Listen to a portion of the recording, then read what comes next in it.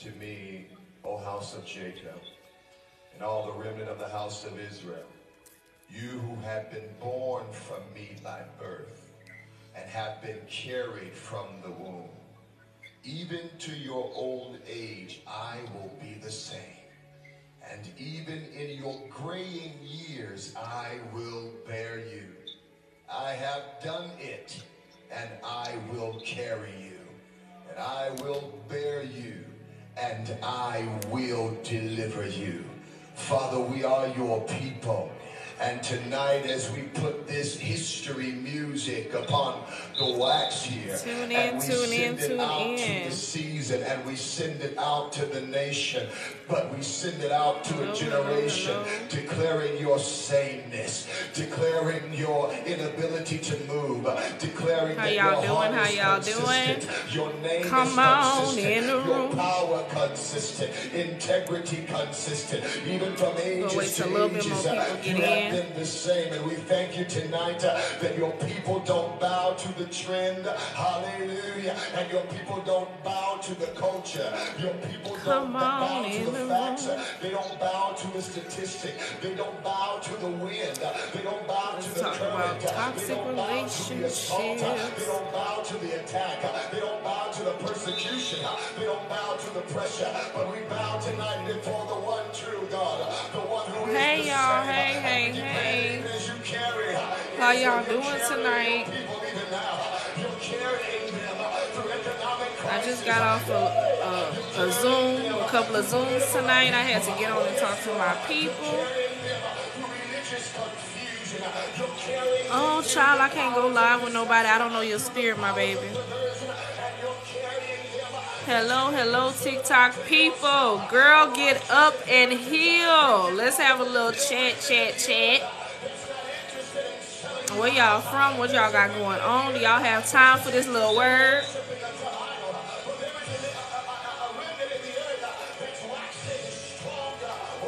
Girl, get up and heal. Let's talk about it. Let's talk about it. Come in the room. Let's talk about it. I'm not going to be before y'all long tonight. I just wanted to jump on here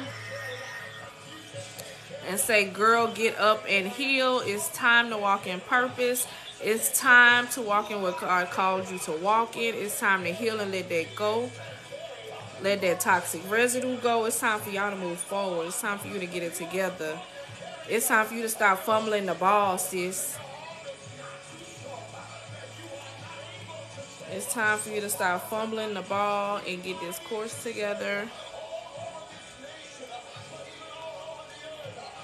I made you. You made me a plate.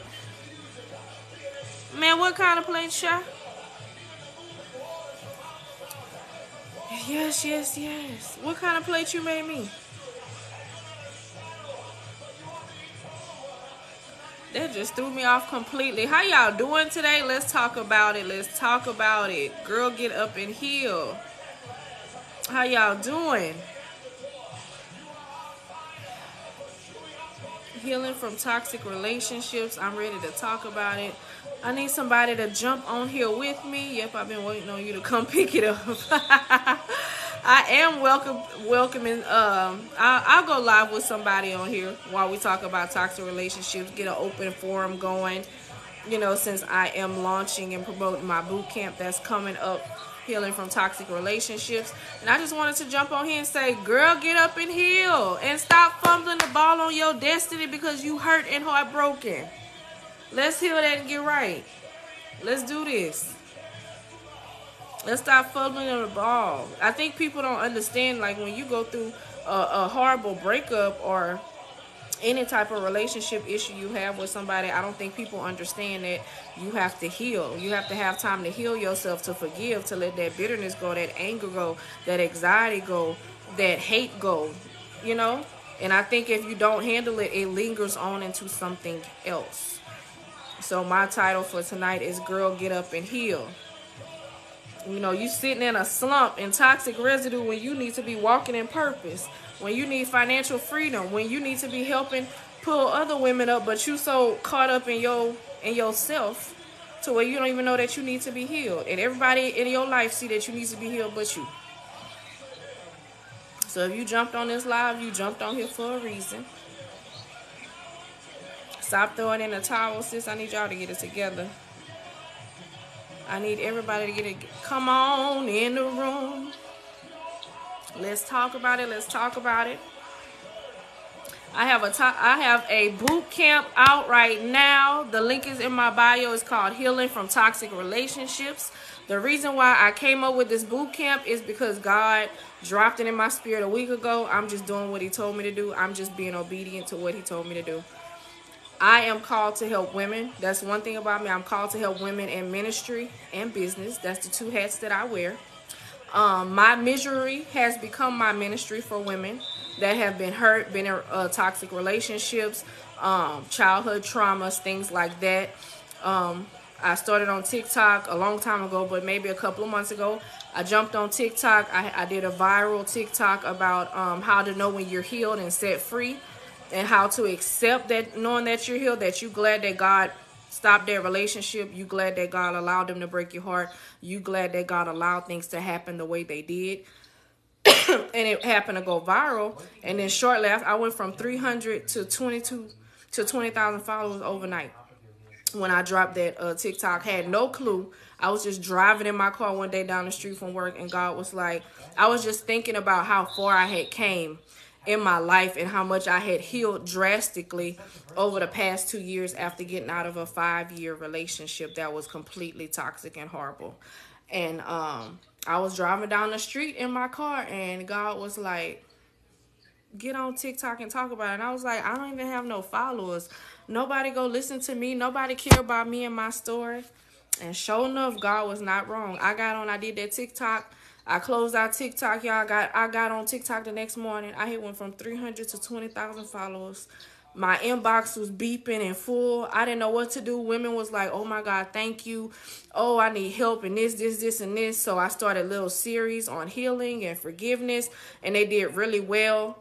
So I decided, instead of me answering all these inboxes that I'm getting back, that I would actually do something constructive and create a boot camp to help women. It's going to be something small. I don't want no more than 50 women in it. Something small. I started to where we can all be intimate on a live Zoom, and we all talk about our stories. We're going to work on healing, forgiveness, and walking in purpose. We go work on also shifting your mindset, and accountability is really the most important steps of healing from toxic relationships. So that's the things that we're going to touch on in the boot camp: healing, forgiveness, walking in purpose.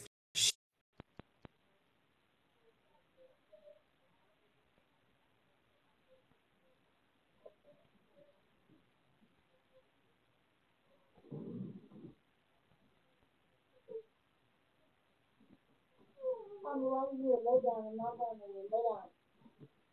Go to sleep.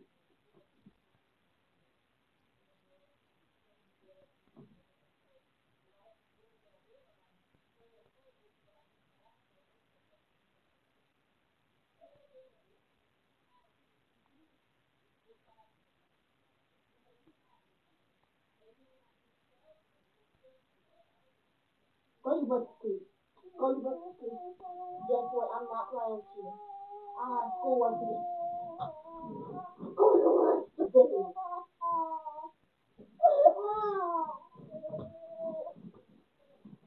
You need me to whoop you?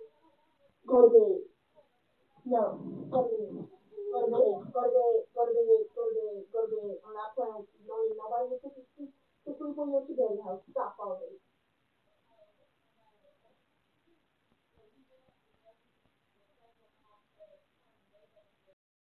So the purpose of healing from toxic relationships is me standing in the gap spiritually for y'all, to help y'all not make the same mistakes I did that kept me in the healing process for 2 years. So if it took me 2 years, that means it's going to take y'all 2 weeks or 2 days or 2 months.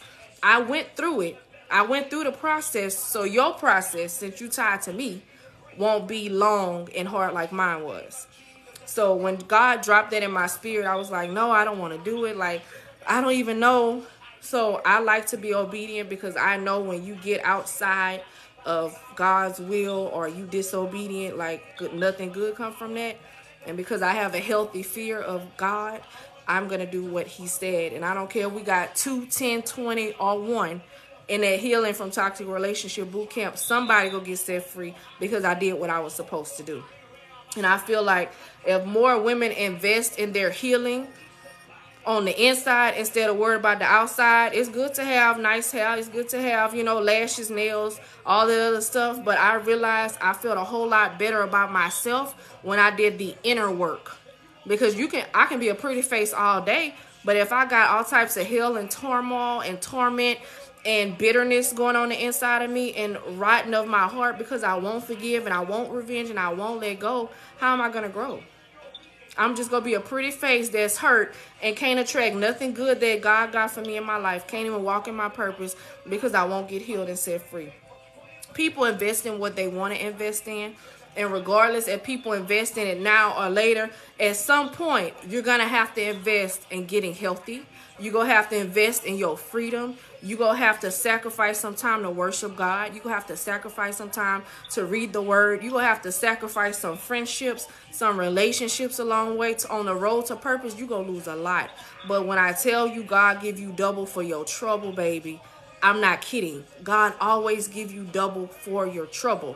He will not allow you to go through hell and turmoil and damn near losing your mind to bring you to a place of lack. He's not going to do it. He's not going to do it. If I can heal, anybody can heal. I don't have years to waste. I just turned 50 and I'm a survivor. No, girl, that can be alive right there. I'm a survivor of a 5-year relationship of narcissism. I don't think people understand what being with a narcissist does to you. It kills you spiritually, mentally, emotionally, physically. It makes you question everything about yourself. It makes your self-esteem drop. It's so many things. That's why people should invest in therapy. That's what I'm going to say. If I had a therapist when I was in that, I wouldn't have been in it. But let's be honest. Sometimes God will show us the red flags. Tell your neighbor, red flags. And we will still say, oh, I'm going to see for myself. And then when we see for ourselves, we're in a corner crying and upset because the person we chose for us, God didn't choose for us. And then God got to allow them to hurt you for you to get a wake-up call for you to do what you're supposed to do. And it just don't be, boyfriend, girlfriend, man, woman. It can be a toxic relationship from a parent. It can be a toxic relationship from a sibling. It can be a toxic relationship from a friend. Anything that ends in ship can be toxic, and sometimes you don't even know you need healing. If you ever go through a point in your life to where you wonder why you stuck, you stagnant, you can't get free, you can't get nowhere in life, you don't understand why you attracting the wrong people, you repeating the same lessons over and over and over again, that means you need to stop and do a heart check. That means you need to stop and do the work. You need to get into a place, a quiet place, and say, God, I hear you. What's going on with me? Why can't I move forward? Why I'm not functioning who you called me to be? Who do I need to let go? And I also did a TikTok on dangerous prayers. When you pray prayers, let's be clear. When you pray prayers for God to expose the people you need to let go, make sure you're ready. Okay? Because 9 times out of 10, it can be your current spouse. It can be a family member. It can be your best friend that you used to do seesaw with in the playground, and y'all done ride and died together, rolled and died together. It might be them. Because sometimes the people you surround yourself with can stop you from your purpose too. See, God can't bless you when you're surrounded by leeches and vultures. I had to learn that. Within 6 months to a year of my life, I prayed a prayer for God to remove everyone that was stopping his will from being done. He removed my 5-year relationship. He removed my best friend of 10 years. He then removed another friend of 6 years. And then told me to leave my kindred. Told me to leave Louisiana and move to Atlanta alone by myself. So in this season, he can work on me. And ever since I got here, I have walked in purpose. Ain't nothing been hard. Ain't nothing been a struggle. Because God had to dang near kill me in Louisiana and drive my resources to get me to say, okay, I need to do what God told me to do. And when I tell you he made provision for me to leave, it was a smooth transition. Mind you guys, I'm a single mom. Ain't miss a beat, not on government assistance. God made a complete way for me to leave, find a perfect place for me and my children. And here I am. Here I am. Now, mind you, I got a lot of stuff to talk about the warfare that I did have to endure to get here. But that's something I'm going to talk about in the boot camp. I ended up with PTSD and severe fear and anxiety. Well, baby, let me tell you something. God did not give you the spirit of fear, but of power and a sound mind. And sometimes you gotta speak that over yourself. God did not give me the spirit of fear, but of power and a sound mind. Fear is gonna be there. 9 times out of 10, anything you do, you're gonna have some type of fear, but you gotta use that to your advantage. You can't let that overtake you. And I would just suggest you find a therapist. Because sometimes, it's good. The Bible even says seek counsel. It's good to worship and pray over yourself and speak life over yourself and surround yourself with powerful praying people and friends. Thank God that I'm surrounded with everybody God removed, he replaced with a prophetic friend, a praying friend, a friend that I can call at 1 a.m. and they can go in straight tongues and pray me out of something. Friends that can cover me and stand in the gap for me, and I ain't got to tell them much of nothing. I'm grateful because a lot of people don't have a support system to where they can be like, look, I need help. I can't stay. I will revisit if you're still on. That's okay. That's okay, girl. Just come back tomorrow. I'm going to be on here every night promoting the healing from toxic boot camp because people need some help. The way y'all inbox is looking, people need some. I got my man on hold, Lord. Hold on, babe. Okay? Okay. Child, I got my man on hold. The Holy Ghost, it took over. But, healing on toxic relationships, y'all. If you don't need it, tell a sister, tell a friend, tell your auntie, tell your cousin, tell somebody. Because I'm doing this, God is pouring. So every day, God is pouring stuff into me. It's like I'll be working and God will tell me something. I got to hurry up and put it in my notes. Because people need to get free. And I feel like I'm not going to beg nobody to invest in themselves. I'm not going to beg nobody. Because 9 times out of 10, majority of people invest in things on the outside that they don't. Sitting in a mansion and still need to work on yourself and your healing. And still be miserable. Thank you so much. This is my first time hearing you. I was in an abusive relationship a couple years. Let me tell you something. Ain't nothing good about no abusive. Oh, Lord, girl. That when I was married the first time, I'm not married yet, but I'm speaking into existence. I'm going to pop back on here marriage. Y'all go see. My first marriage, my husband was abusive. But I didn't know that the reason I took that is because I had daddy issues. That I settled for that because I didn't have the right people around me to tell me and to teach me or a good example of what a man was supposed to be or how a man was supposed to treat a woman. So I just kind of settled because I was stuck in a religious spirit of I'm supposed to submit to my husband even though he whooped my ass. But see, that's going to be in the boot camp. We're going to talk about that in the boot camp. I'm learning self-love. Yeah, let me tell you something. Once you get to a point to where you love yourself, you comfortable by yourself, you happy with yourself, you can sit in complete quietness and be okay with your thoughts and yourself, and you can go to the movies by yourself, you can go shopping by yourself, you can go eat by yourself, you are comfortable by yourself. That's when God usually open the door for that amazing relationship. Trust me, ask me how I know, but I'm going to tell you about that later. First time here saying currently going through is treating me like dirt, but he got caught. He got caught.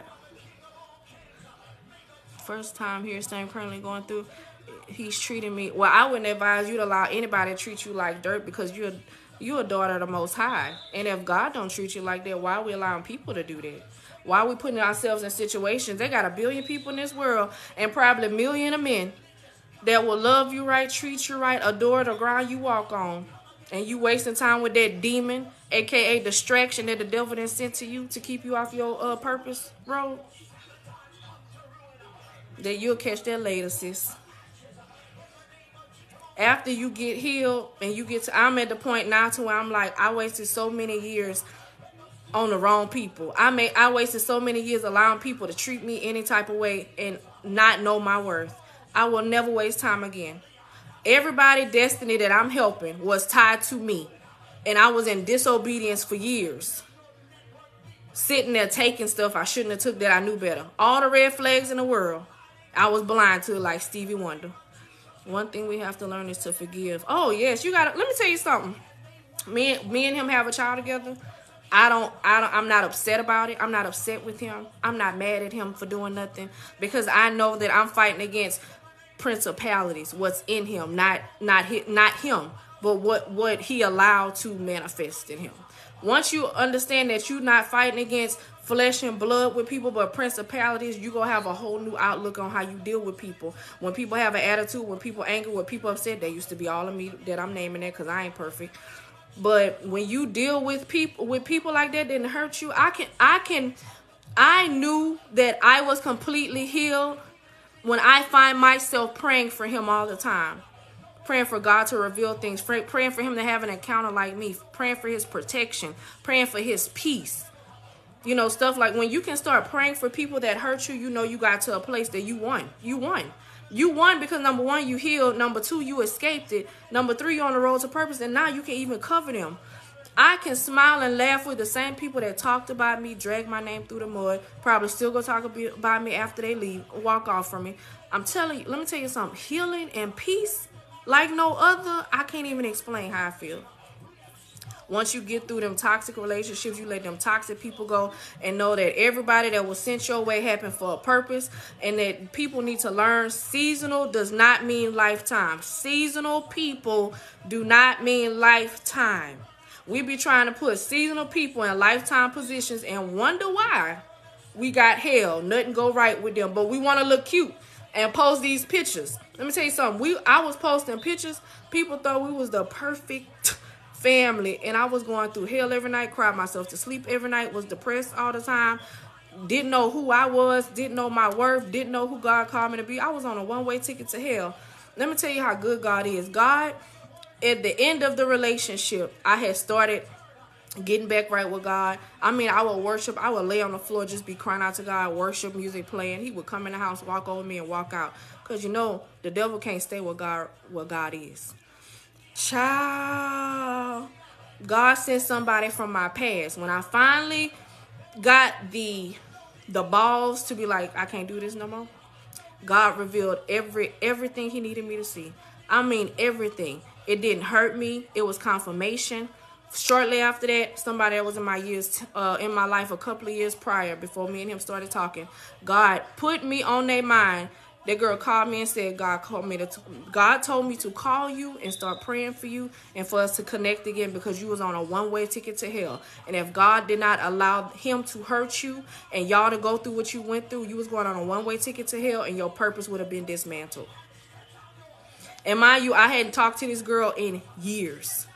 Let me tell you something. When you really submit to God and you seek God, even in your worst time, even in your worst part, even when you're going through the worst things you're going through, and you seek him, he still give you grace and favor. Be like, okay, I know my child messed up. I know she ain't listened to me, but I'm going to go ahead on, and I'm going to still do what I'm supposed to do by her, because I got purpose for her. So I'm going to call this person that she don't even talk to no more, and I'm going to bother this person till they do what I told them to do, to call her, to pull her out of it, so she won't be on a one-way ticket to hell. So now that I look at it, I wouldn't go back and repeat no pain I went through. I wouldn't go back. I would go back and repeat everything I went through, because I know it got me to this moment. Every abusive relationship I was in, every beating I got, every depression state I was in, every night I cried, I wouldn't change nothing that led me to this, because of the encounter I had with God. I did say a prayer for my ex, Narc, but I try not to think about him, because it brings me to a dark place where you don't need to think about him. You need to get to a place to where you can pray for him and not think nothing else and keep going. So that means you're not there yet. I knew I was healed from him when he got sick and I took him to, okay? I'm telling you, the peace of God passes all understanding. All understanding. But I did not, let me tell you something. I'm not going to do like I did last night and be on here a whole hour with y'all. I'm not going to do it. I'm not going to do it. All I know is that a lot of y'all have registered. Okay? And it's about to be mind-blowing. We about to get healed. We about to get set free. We about to get strategy on how we need to move forward. Now, it's not going to be easy. It's never going to be easy, because the devil never wants you to walk out of his plan. The devil never wants you to get rid of the person he placed in your life to be an op for hell. So it's never going to be easy, but you gotta push past the pain. You got to push past everything that you know to get to your healing. It's almost like you running away from a murderer with a knife. And you got to do everything you can do to get away from it. That's how it is in the spiritual realm. You got to run as fast as you can, chasing God, covering yourself daily, praying, worshiping, reading the Bible. I don't care if you got to read one Bible scripture a day and meditate over it. My suggestion would be to read. I read Psalms 91 every night. I always plead that over me and my kids. I always tell God, thank you. You don't have to pray to God any type of way. Just like I talk to y'all, that's how I talk to God. Is no right way to talk to God. God just wants you to seek him. It's too many women that got purpose. Too many women that come across my page, the TikTok comments, the lives, that have purpose on their life, but y'all stuck and stagnant because y'all refuse to heal. Y'all refuse to deal with it because it hurts to deal with stuff. It hurts to deal with you. It hurts to put up a mirror to yourself and be like, oh, it really was my fault because I chose to deal with it. It was my fault because I chose to ignore the red flag. People don't want to do that no more. People just want instant healing. It don't work like that. What time will you be on tomorrow? The same time when I can, because I have, clients outside of this that I do Zooms with in the evening. So usually when I can get on here is 9:40 my time in Atlanta. So around no later, but just, what'd you say? Let me tell y'all something. My man must love me. He been on hold 28 minutes while I did this, and I was just supposed to do this for 5 minutes. I'm gonna be on tomorrow around the same time. I need y'all to go register for this Healing from Toxic Relationship boot camps. Is gonna be Saturday, November 6th at 6 p.m. I don't know how long we gonna be on there, but we gonna be on there long enough till you know that you go walk in purpose. You go walk away with some strategy. You go walk away with some scriptures to meditate on. You go walk away with a whole new outlook on how you need to carry yourself to get to purpose. Because too many people tied to y'all destiny for y'all to be out here in these streets still hurt, upset, bitter, stuck, stagnant, and everything else. But I'm not gonna go there tonight. What time? Thanking God bless. Thank you. It's all God. It ain't me. It's all God. I promise you. Because it was up to me. I don't like going live. Let me just be clear. I don't really like going live, but I'm comfortable doing it because I know that I didn't go through all the hell I went through just to be quiet and not say nothing. Because if God did this miraculous 360 in my life and I don't tell nobody, I'm going to be held accountable for that. So I have to get on here and do this. Like this is kingdom. I have to do this. Ministry, I don't have no choice. God did too much for me to not to get on live. I mean, thank you. You're very welcome. So y'all need to go on that link in my bio, click Heal from Toxic Relationship Bootcamp, and go get set up. And if you don't need it, I completely understand. If you in a place, a heal place like me, congratulations, sis. But that means you still need to get in alignment so you can help pull other women up. Because everybody go through something to pull somebody out of something. Ain't no way God go allow you to go through the process for you to just come out and be like, oh, okay, I'm healed, and go about your business. It don't work like that. You got work to do. Don't fumble the ball, sis. You got work to do.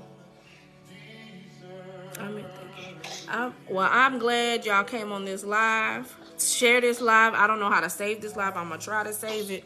I appreciate y'all for tuning in. All I can see is the comments. Don't know how many people on here. Don't care. Because when one or two are gathered in his name, it is so. It is so.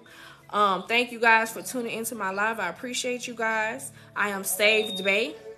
I came from a mighty long way. God pulled me up out the slumps and just did a 360 on me. God been chasing me for the past 10 years of my life, and I finally stopped 2 years ago and said, I submit to you in your will.